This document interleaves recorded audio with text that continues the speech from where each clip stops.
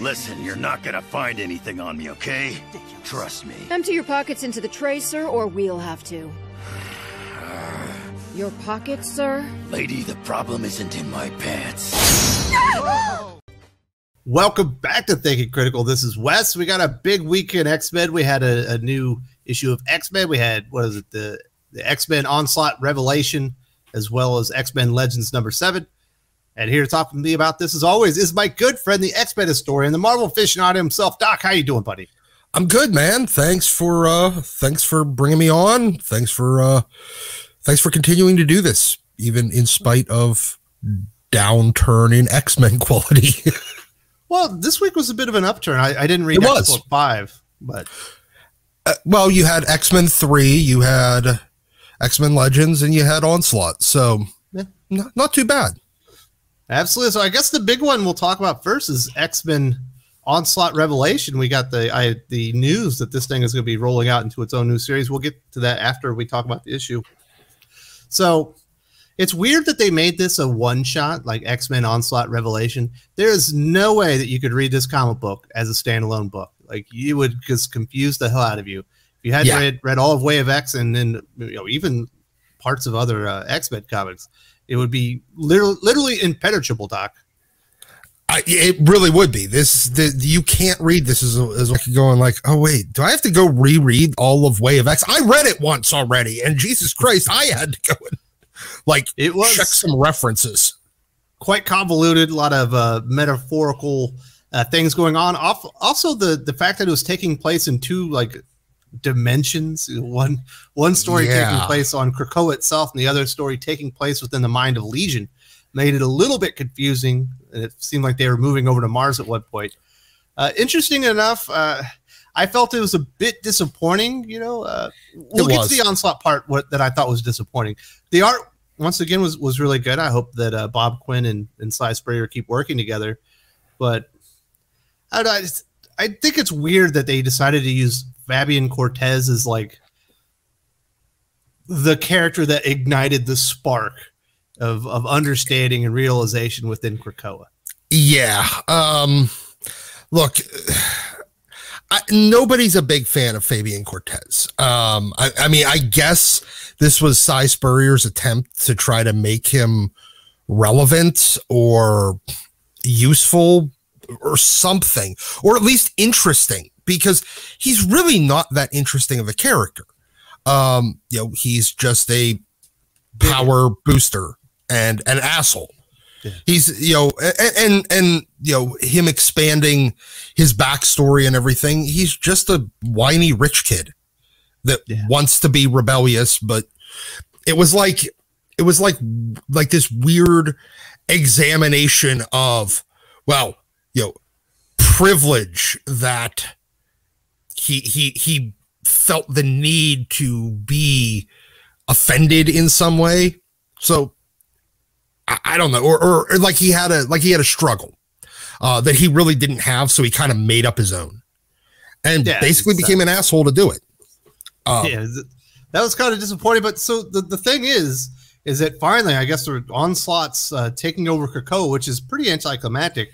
They're going to have this big murder party that's going on at the same time. I believe it's Nightcrawler has taken Pixie into the safe confines of Legion's head and explaining what's everything that's happening as it's sort of happening on Krakoa, as Charles is deleting the backup files of all the mutants on Krakoa. So if they die, they can't be resurrected. Although, how is Onslaught going to have power if everyone that he's infected is dead and they don't come back? That's another idea. So while this is happening, there's another team that's been put out there that have been experimenting. I guess they've been affected by the Cruci-Ball. So they're like, they got mushrooms, they got music and all this stuff trying to quell the uprising murder fest that's going on, as Nightcrawler is explaining, with all the exposition of all the things that are actually happening.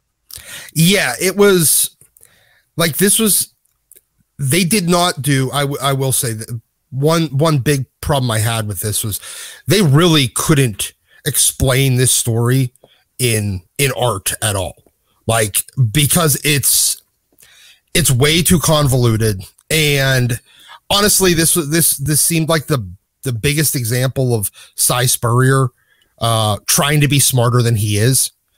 And it's like, I understood like they were kind of going with this like multi-pronged attack and everything, and all the kind of supporting characters from Way of X thus far, Dr. Nemesis, Dazzler, Pixie, Loa, Mercury, Dust, all these characters, that Lost character, they were all, it was his way of tying them all in and making them important in this, but really they weren't. I mean, the Cruci-Ball was interesting. I do figure out, I think what it is since he was having Xavier delete all those files, he was eating the lost memory.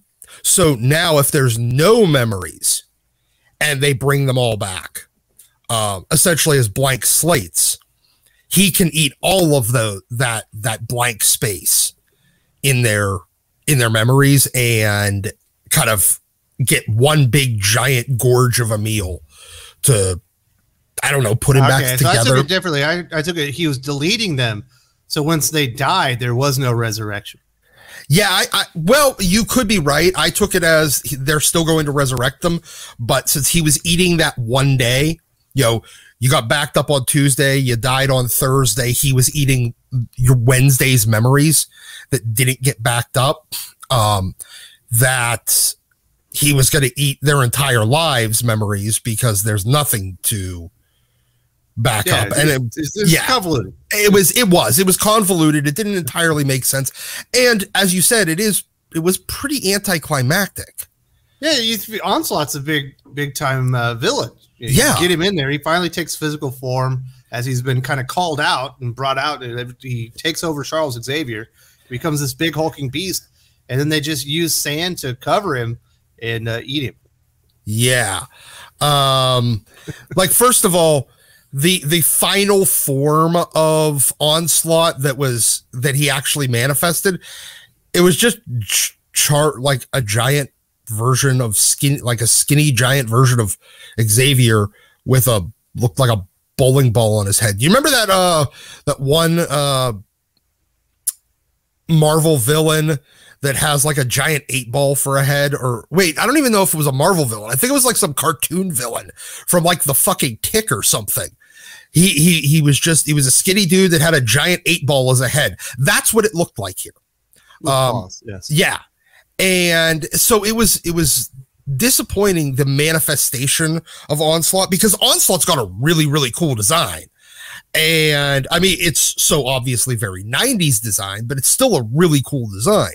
And they didn't use it except for that one kind of flash forward, Onslaught's fantasy panel.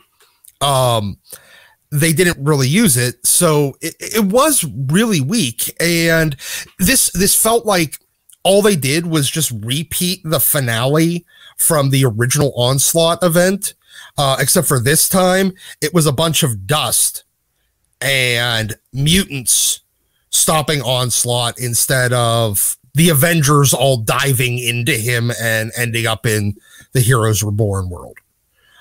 It was just really boring. It was pretty anticlimactic, and this leads to, I guess, there's Krakoa is essentially now a hippie commune.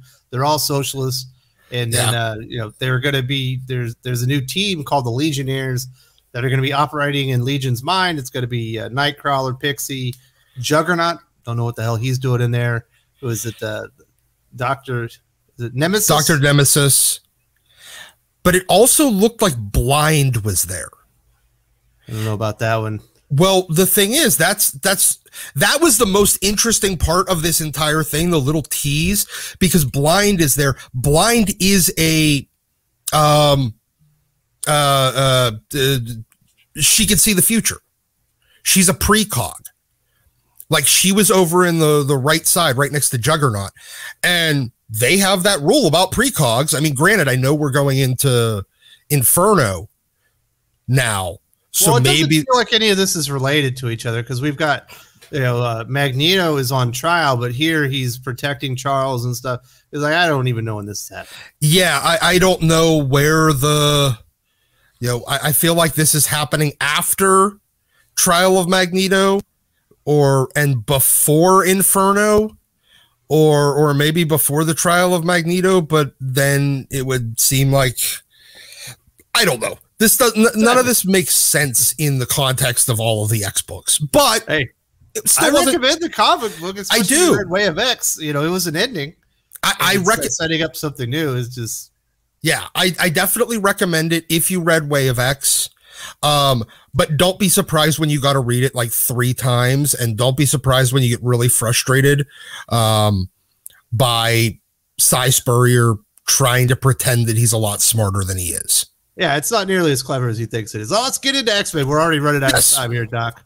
We've got Pepe the Raz on art. We got Jerry Duggan on writing for X-Men #3. Now this thing, it's a mess. The end of it's pretty good. The beginning of it makes no sense. The art's fantastic at times, but does get very confusing while there's this battle, because we finally get the High Evolutionary shows up on Earth. Remember seeing him in issue #1. He's kind of in the background of Game World, and he's like, take our sphere because the humans, they're gonna kill the climate, and this will, like, they won't die as fast, or don't. And it's like, we're gonna fight. Like, what? Get out of here. This is stupid. I feel like I've read this issue of X-Men. Like, this is like the 3rd time I've read the exact same issue of X-Men. Because that's really all it is, hey, let's use our powers like mutant friggin' Voltron, and then something humans and mutants and not doing stuff and letting the let's save the humans for no reason. Momentum. What about this character that's in here? It's High Evolutionary's daughter or whatever. Supposedly has the powers of Quicksilver and Scarlet Witch. It seems like completely unbeatable. Not only can you alter reality and everything, but you're so fast no one can see you, and they just defeat her. Well, I mean, yeah, Sync. Well, they defeat her because Sync basically copies her powers and then uses them better than her. Because that doesn't make sense. Sync's doesn't use these powers. I know this. You know this. That doesn't make any sense. Sync is just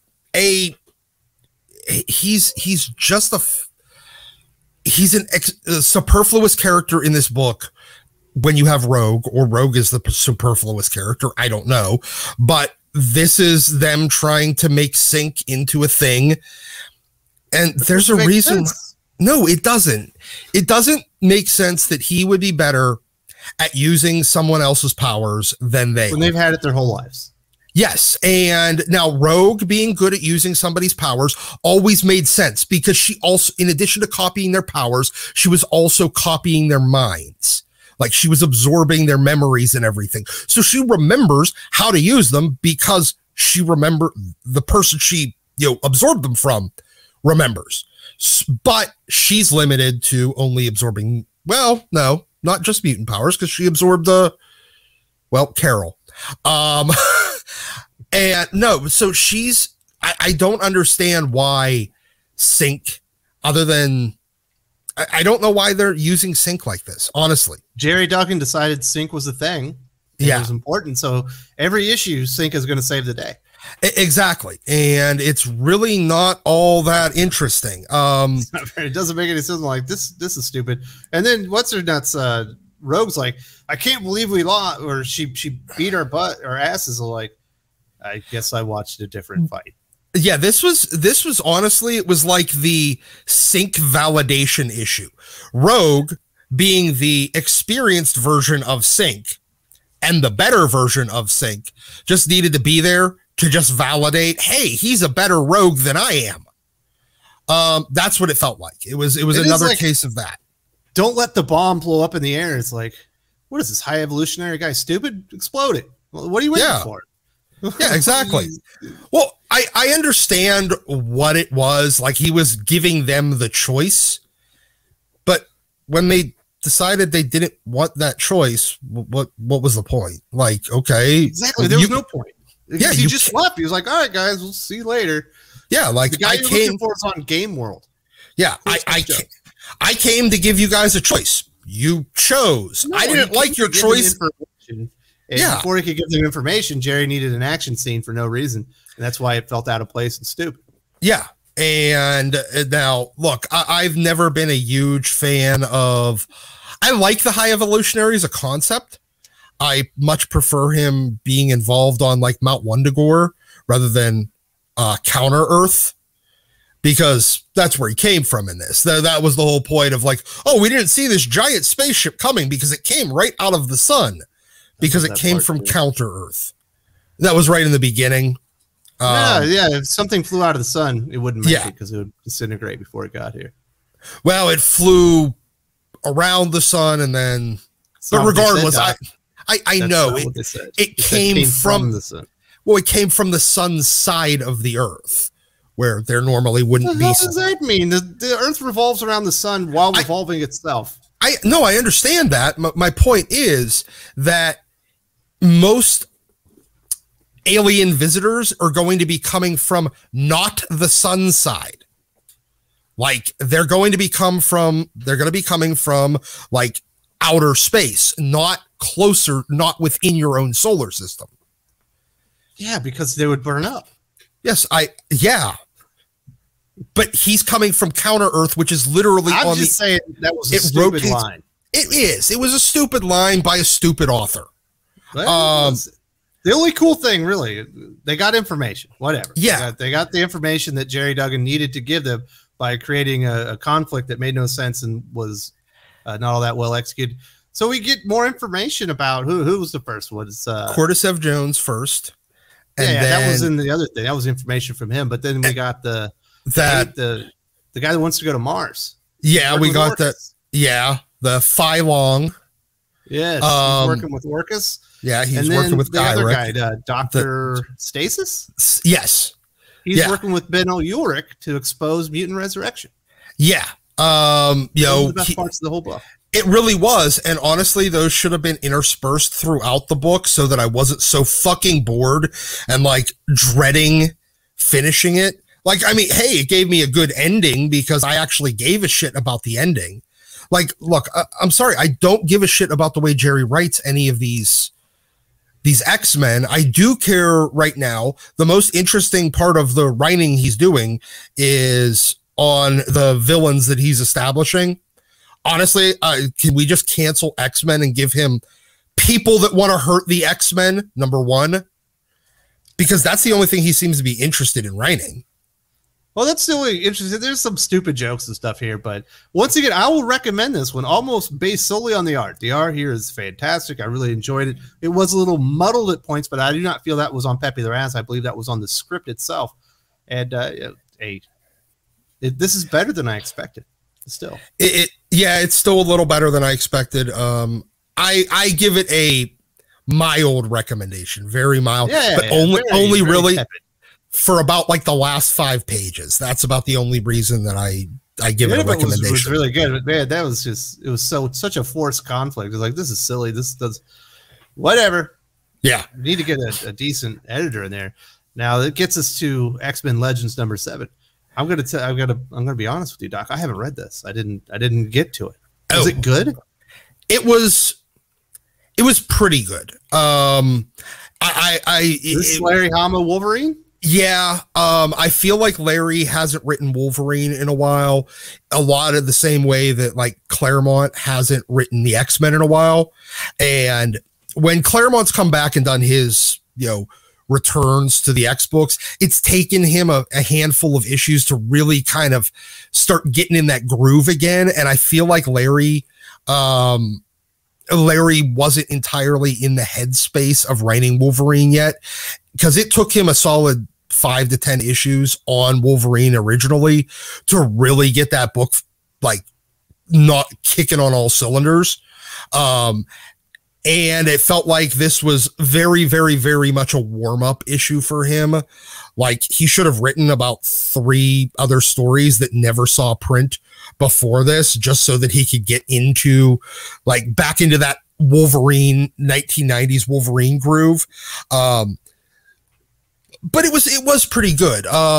The story itself was kind of a very common recent, like, Wolverine trope story, which is Wolverine chasing after, like, child traffickers. Oh, I was going to say Wolverine's in a bar and then someone starts a fight with it.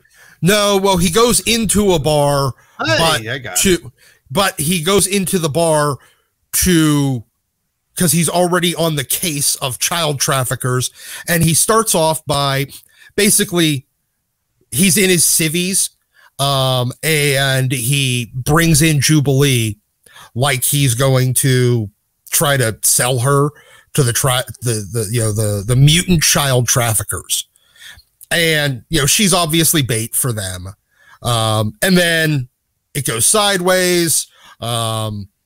He ends up killing a couple of them. Jubilee ends up kind of incapacitating a couple of them. And then Yukio shows up. So, long time Wolverine kind of side character, Yuki and Storm's best friend Yukio shows back up, and she's kind of in her, like, very punk rock phase from the 80s and 90s.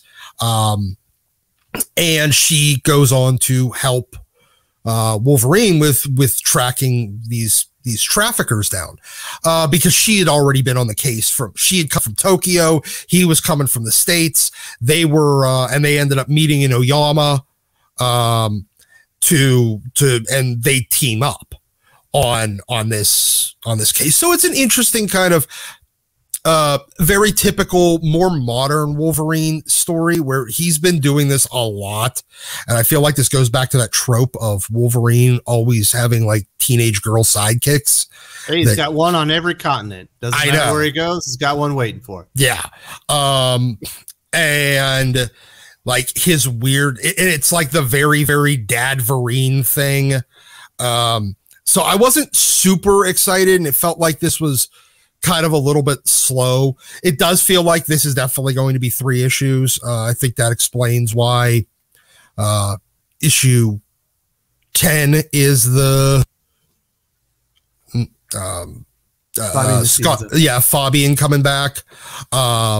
So it also has Deathstrike because, this is apparently set around the time of Wolverine number, like, 33-ish.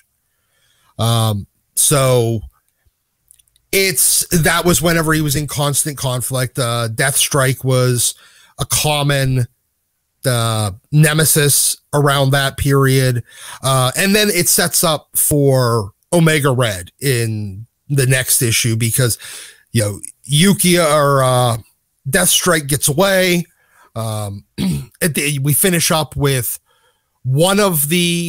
it was like these 2 teenage girls that had been kidnapped to be trafficked. One of them got saved, but the other one hadn't yet. But the one that got saved was a teleporter. So she teleports Wolverine onto this, like, freighter that the bad guys are taking everybody away in. And, it's obviously on its way to Russia or China. I think it's on its way to China, to Shanghai. So he's going to end up in conflict with Deathstrike, probably on the boat. And then next issue, we get Omega Red. There you go. Do you recommend this one? I am. I will definitely recommend it, but I think that it's also a very kind of tepid recommendation.